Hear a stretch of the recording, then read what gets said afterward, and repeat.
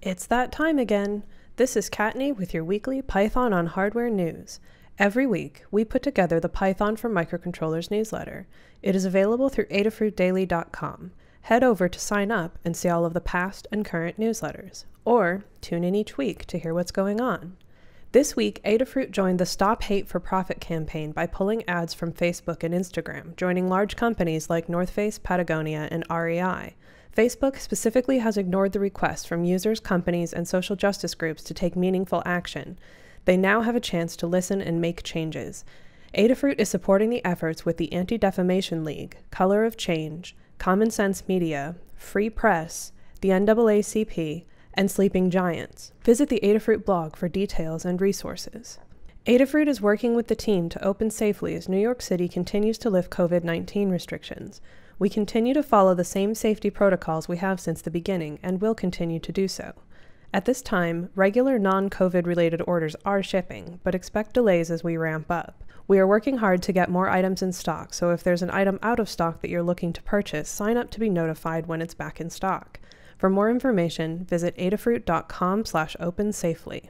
With active development of Bluetooth capabilities in CircuitPython, here's a spotlight on some of the recent community work. iBeacons are BLE devices used in location awareness applications, such as welcoming people as they arrive at an event, or broadcasting information to compatible devices at a nearby museum exhibit. The term iBeacon is Apple's implementation of the technology, and reportedly is what they use at their stores to send notifications to iPhone users as they enter or leave the store. Another great application of iBeacons is general automation using iOS apps such as Shortcuts and PushCut. Some examples are turning the lights on when you enter the office or running a HomeKit scene when you leave the house. From Moving Electrons blog, iBeacons can be bought online, and the purpose of this short post is to reuse a BLE-capable small microcontroller running CircuitPython as an iBeacon. In my case, I'll be using a Particle Xenon device, but the Adafruit Itsy Bitsy NRF52840 Express or an Adafruit Feather NRF52840 Express microcontroller will work just fine. Read more at movingelectrons.net. Learn about controlling a LEGO WeDo 2.0 wireless motor with Bluetooth and Python in a tutorial from ev3dev.org. Video available on YouTube. Anderson Lizardo posts to GitHub HCI UART EMU, a very simple emulator of Bluetooth HCI UART transport. It can be used to emulate a Bluetooth device using QEMU, configured to redirect serial to TCP and HCI attach. HCI traffic is saved to a file. Maker Melissa has been working on a large multi-panel LED matrix sign for her lab. Melissa writes, "The LED matrix sign is a project I have been wanting to work on for the last 30 years. I saw that the Project MC2 pink pixel purses were very inexpensive on Amazon, so I ordered 6 and disassembled them.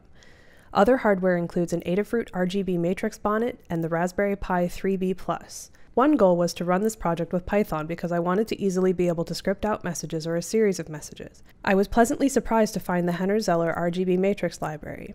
Recently working on developing the Display.io library for Adafruit Blinka, which runs on Raspberry Pi and is built on top of the Pillow library, motivated me to focus on the sign project. Melissa designed and printed a modular 3D printed enclosure for the panels. She has written a standalone library that works for the project and plans on releasing it on GitHub for others to use. For more details, check out Maker Melissa on Twitter." In this week's CircuitPython Deep Dive livestream, Scott streamed further work on the ESP32 SPI and memory. Check out the latest video and past videos at adafru.it/deepdive. Become a sponsor to MicroPython on GitHub. Funds will go towards continued maintenance of the software, recruiting additional maintainers, and offering bounties for finding and fixing critical bugs. For more information, visit github.com/sponsors/MicroPython. Python is the third most beloved developer language in a 2020 survey. In the 2020 Stack Overflow Developer Survey, Python slips to third place in the beloved languages category, behind Rust and nearly a tie with TypeScript. For details, visit stackoverflow.blog. The Hello Blink Show podcast released Leading a Developer Community with Katney Rembor. In this episode of the Hello Blink Show, Harris and Sean interview firmware developer, hardware designer, technical writer, and community leader Katney Rembor. I share my insights into how I engage followers and educate my peers. Listeners will hear my advice as I delve into my experience with Adafruit and the process involved with fostering a community on learning CircuitPython. Check it out at helloblinkshow.com/14. The Adafruit Discord server is 3 years old. It was set up on June 21, 2017. Discord has turned out to be a wonderful place for the community, including folks interested in CircuitPython, Python, and MicroPython. Join at adafru.it/discord.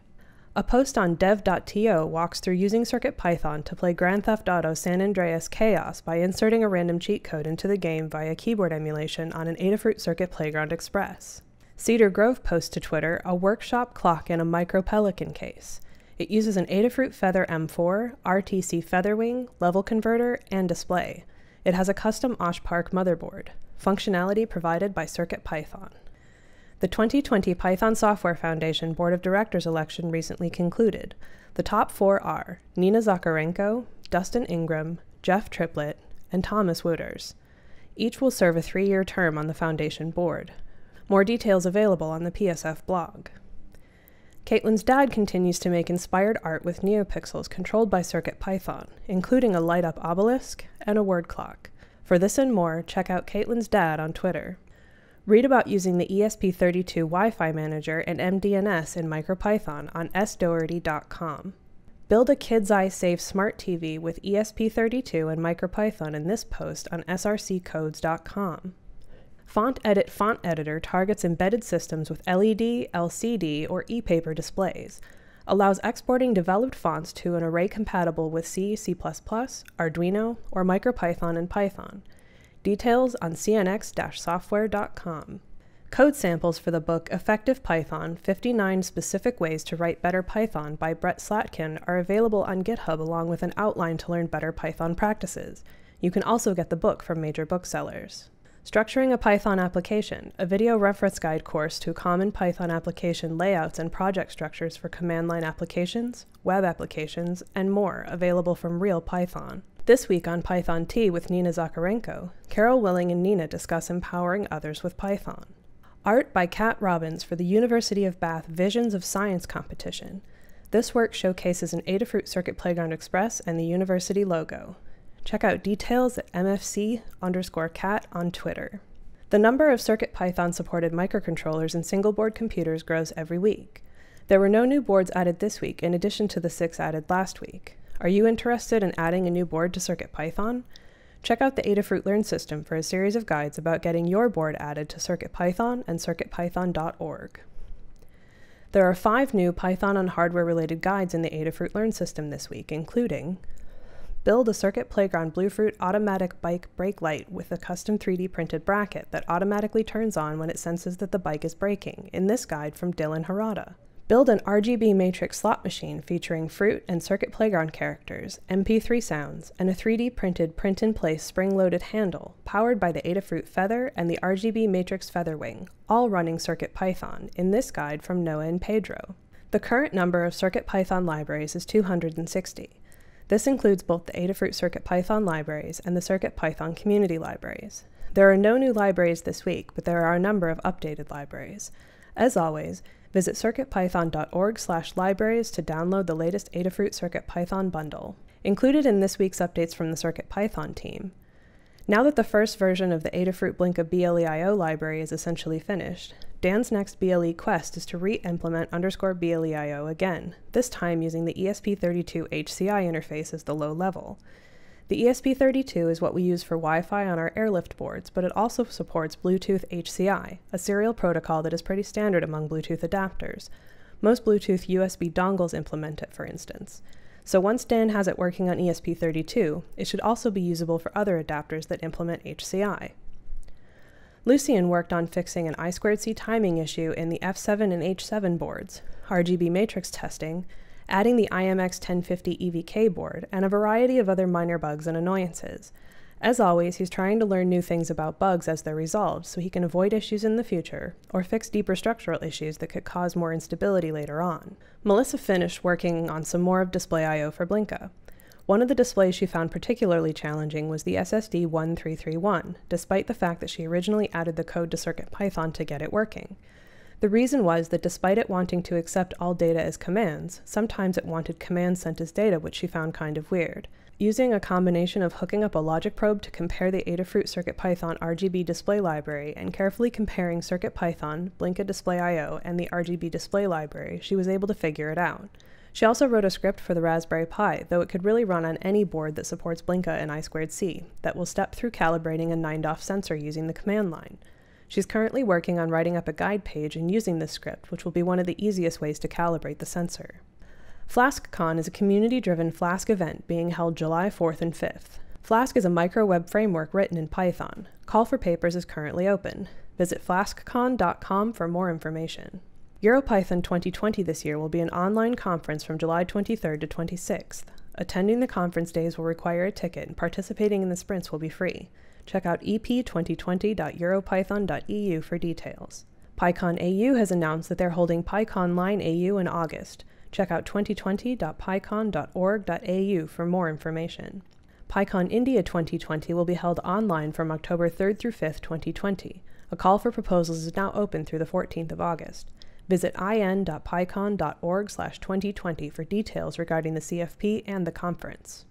Translating CircuitPython is now easier than ever. Translations make the project more accessible to a broader range of folks. Adding or improving translations is a great way to get started contributing to the project. With the help of fellow open-source project Weblate, we're making it even easier. You can create a new account just for Weblate, or sign in using other sites like GitHub, Google, or Facebook. If you write another language, visit adafru.it/translatecp, sign in, and start translating.